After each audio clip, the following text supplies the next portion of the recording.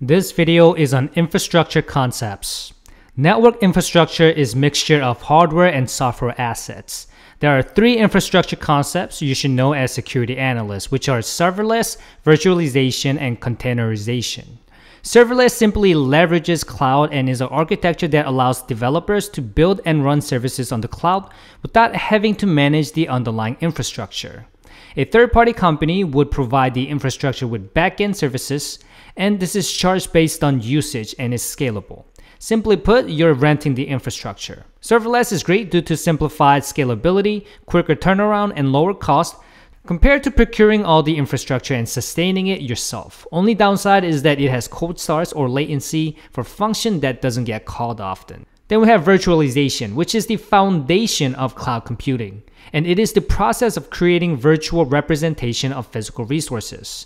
Virtualization basically allows for efficient utilization of computer hardware by allowing multiple users to use the same physical hardware if available. It allows you to create two or more virtual machines that acts like a regular computer or any other IT assets with a single server if capable. With the virtualization dashboard, you can allocate resource on the go, prevent downtime by having backups ready to go, make it easier to update, and much more. Creating two computer machines with its own operating systems on a single PC hardware is an example of virtualization, and this is what enables cloud computing. While virtualization focuses on representing multiple units through software means on a single hardware, containerization focuses on deploying multiple applications on a single machine or operating system.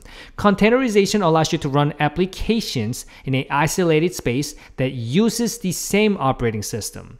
Containers are loved by developers because they are quicker to set up and are more suitable for tasks with short life cycle. Containers are used to build and deploy applications, and the benefits are portability, fault tolerance, scalability, and agility.